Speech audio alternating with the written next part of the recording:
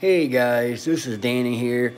I wanted to go ahead and show you guys the new glass bed I put on. I was going ahead and taping my bed, and the tape, I guess because it's winter, it's starting to peel up on the side. I cannot keep it down. No matter what I do, I can't keep it down. So, because when it was summer, it was fine. So what I did was I took this glass bed, but see, the glass bed was beating against the top of my extruder. I mean, it wouldn't work. And I thought, what am I gonna do to fix this? So I came up with a solution. That's the thing about being a 3D printer or anybody else. You gotta come up with solutions on your own.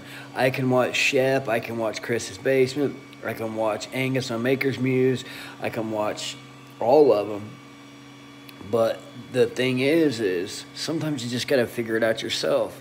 So what had happened was I had took all my bed bolts right here, and I thought, well, I'll turn these all down and get them down as low as I can.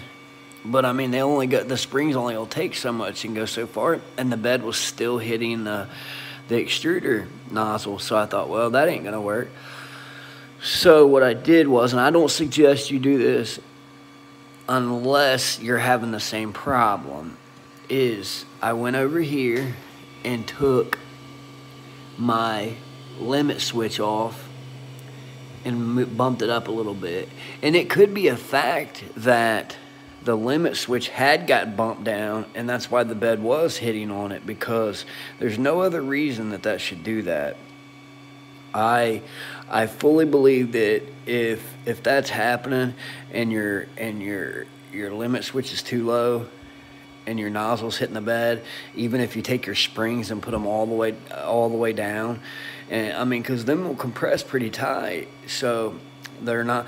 But now I just wanted you guys to look how beautiful this print's gonna turn out. It's gonna be the Tony Merkel Confessional Podcast desk design. And I did this for Tony.